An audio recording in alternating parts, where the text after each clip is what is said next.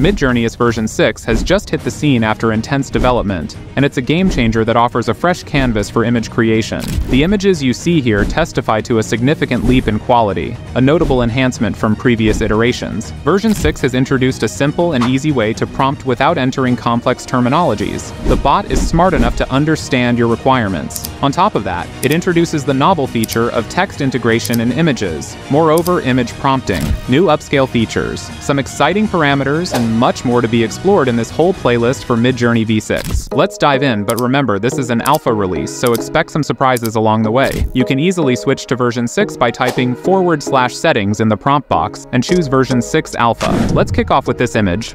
Have you noticed the text? A quick tip for better results: enclose your text in quotes that you want to show in the image. Opting for style raw or dialing down the stylized values can be quite beneficial. But hey, not every shot's a winner. You can play around to get the optimal result. The upgraded scales are now in your control. Currently, they amplify images by a factor of 2x and come in two options: subtle and creative. These modes influence the degree of alteration during the upscaling process. On your screen, I've displayed a side-by-side comparison of the subtle and creative modes against the original, giving you a clearer picture of the differences. While the changes aren't dramatically stark, the creative mode often adds a detailed touch to certain elements. Moreover, you did not need to mention these aspect ratios and version parameters again. You can create a dataset you use the most, like I use 16:9. To do this, type suffix, mention all parameters that don't want to repeat for each turn. Now these parameters are good to go. If you need to change the parameter, just add that particular parameter, which will override the existing parameter value while generation.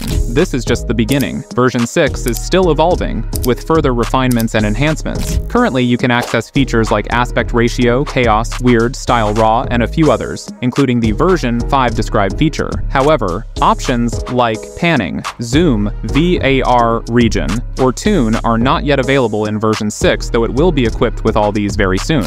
Prompting in version 6 is a whole new ballgame compared to version 5. It's been noted that you'll need to reacquaint yourself with how to prompt effectively in this new version. It's more responsive to your prompts. As I mentioned, you can add a prompt in your smooth conversational language instead of using fancy terminologies like award-winning, 4K, or 8K and more, as I did in this example. I have not mentioned palm trees, but due to Miami, it anticipates and shows palm trees along with wet roads. Have you noticed the pink sidewalks in all these images precisely according to the prompt? Meanwhile, a shorter prompt has also followed what I mentioned in the prompt. This has never been with Midjourney version 5. In addition to this, I have played with some styles as well in order to elaborate on the capability of version 6. With this short prompt in the 1980s sitcom style, you can see it draws spectacular series production results with many details. Similar to futuristic cars, it follows the older trends, but with the change of style, it dramatically changes the whole perspective of the results. There are plenty of other results I have generated, like a girl in a fluoro zombie core and a train engine at the station in diesel punk style. I like the third and fourth option. The real power of version 6 relies on its capability to understand the prompt.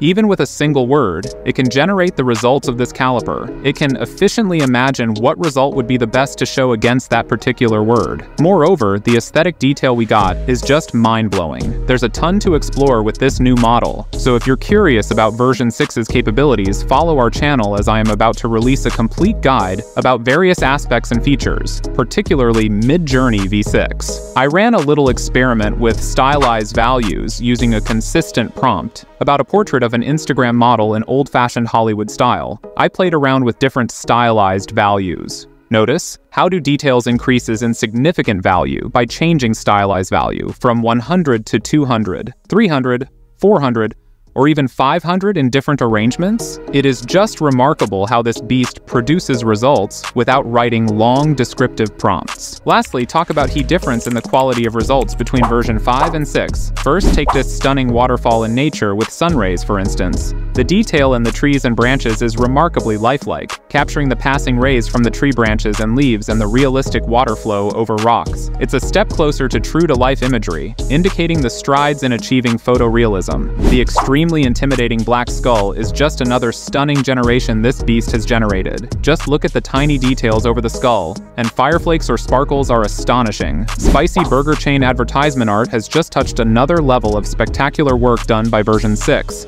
Meet sauce, and even the sesame seeds create a real-life experience. Stoic marble statue with Greece-themed background is another masterpiece. V6 has put so many details with the cinematic atmosphere that creates a unique flavor into the image. Consider the depiction shot of DC's Harley Quinn. The V6 generated image is more photographic, which contrasts with the version 5's CG-like quality. Version 6 has adopted a creative approach. For a more photographic result, here style raw would be the choice to enhance it further. Now look at this general shot of a spacecraft through space. The rendition of version 5 is commendable, but tends towards symmetry. Version 6, on the other hand, captures a scene so lifelike it could pass for an actual photograph captured from high-resolution satellites. Moving away from an artificial appearance, there's the incredible Viking. Version 5 already did a great job, but version 6 takes it to another level. The detailing in the veins, muscles, and skin texture is a significant upgrade in quality. It's astounding how AI has pushed the boundaries, adding incredible depth and detail to the Viking portrayal with version 6.